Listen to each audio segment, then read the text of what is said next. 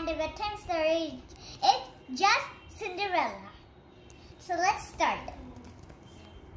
Long time ago and far away, there was a kind and beautiful girl named Cindrella who lived with her wicked stepmother and two selfish sisters, and they were extremely jealous of her beauty and made her slave all day. Cindrella did the hardest and more, what is this word?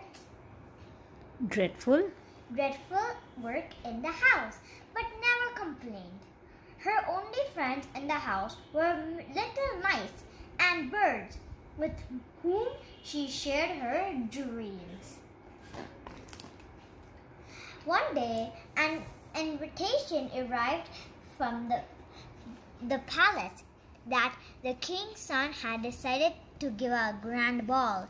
He invited all the young ladies in the land to attend.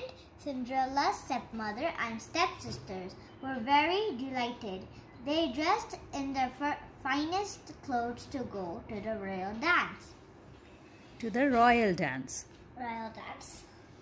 In the evening, when everyone had left for the grand ball, Cindrella sobbed. "Oh, I wish I could go." Suddenly, her fairy godmother appeared and said, "You shall go to the ball, my dear." With the flick of her godmother's magic wand, Cinderella found herself wearing the most beautiful gown and golden slippers. Soon Cinderella found herself in a golden coach with a coachman. As Cinderella's coach moved, the fairy godmother said, "Remember, at the stroke of 12, you have to leave the palace."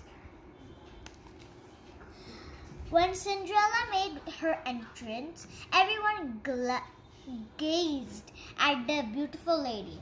No one recognized her. She was complete mystery.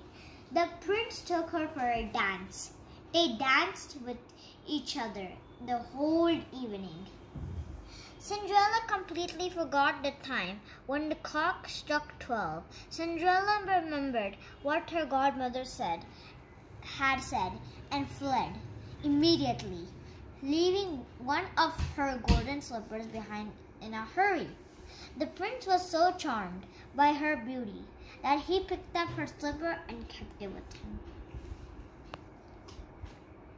The next day, the prince ordered his, what is this word? Minister to find the lady whose slipper he had. Every home the kingdom was visited. At last, the minister visited Cinderella's home. Her stepsisters, what is this? Eagerly tried their luck but did not succeed. Finally, the minister asked Cinderella, and lo, it fitted perfectly. The prince had now found his lady, love, whom he wanted to marry.